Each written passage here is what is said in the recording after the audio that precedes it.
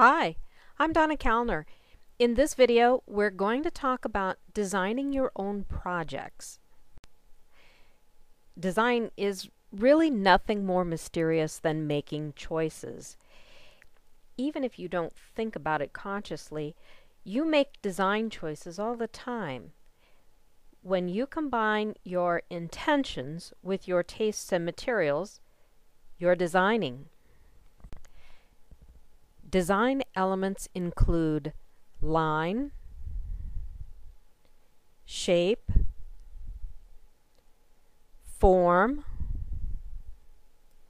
texture, color, and value.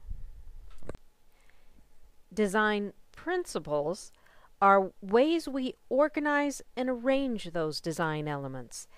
Design principles include pattern, contrast, variety, proportion, repetition, and balance.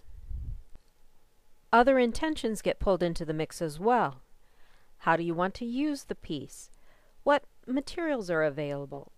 What colors are in your fiber stash already?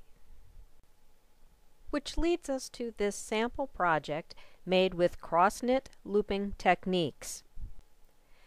I wanted to make a sheath to cover my aluminum water bottle, which is scratched and dented from use. I wanted to include cross-knit looping, but for this to be a fairly quick project, so I decided to incorporate felt instead of stitching the whole thing. Actually, it's not felt.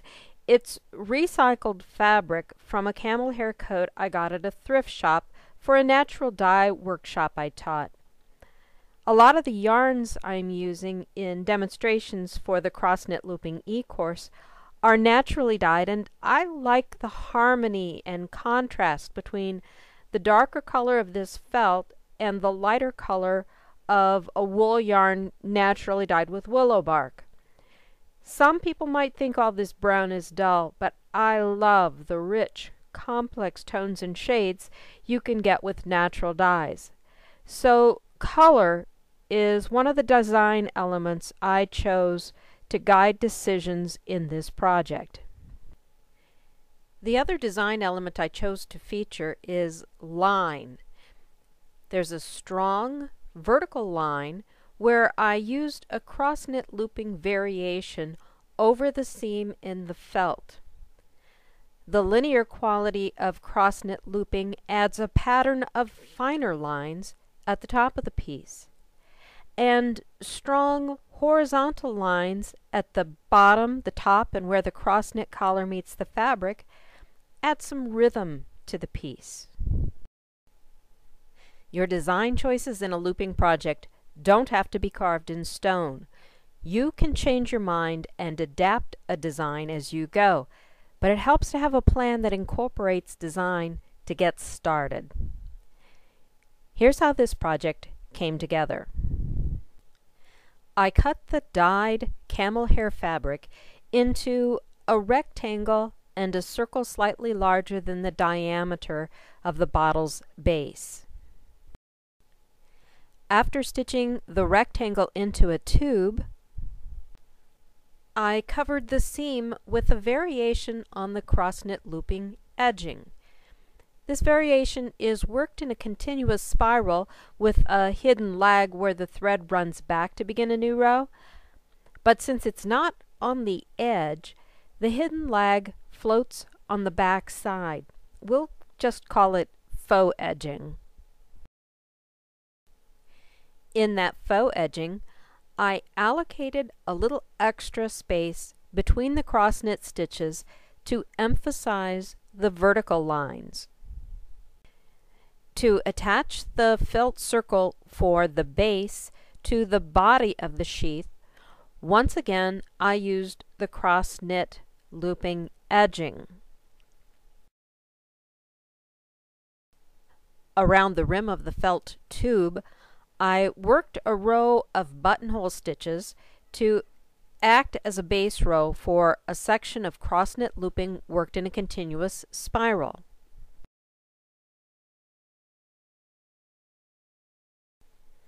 At the rim of that section, I worked the cross-knit edging.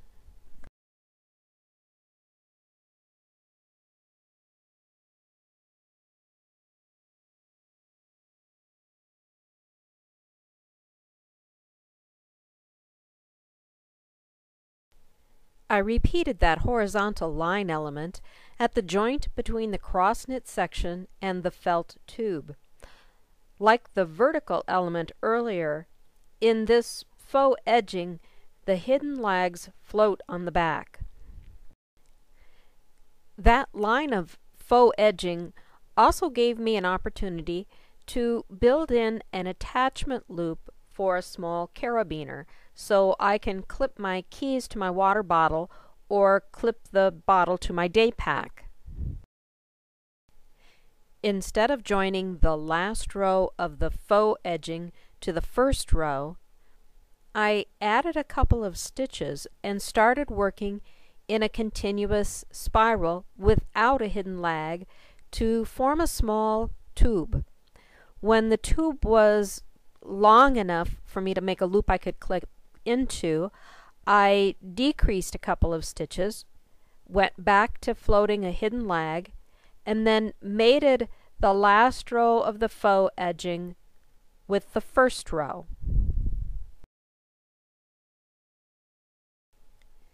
At this point, I was mostly happy with the design except for one thing. The horizontal line element at the base didn't quite balance the visual weight of the sheath above it. So I worked another section of faux edging adjacent to the edging where the base attached to the sheath. It looks like it's all one unit, but actually it's two separate units that are just right next to each other. And that added the visual weight to the bottom that I needed to give this piece balance. And with that, this project was complete. So that's a look at the design process for one of my cross-knit looping projects. Have fun playing with ideas for projects of your own. Make some simple sketches or jot down a few notes.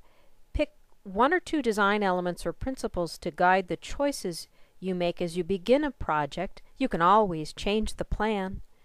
Above all, have fun. I'm Donna Kallner. I'll see you again soon.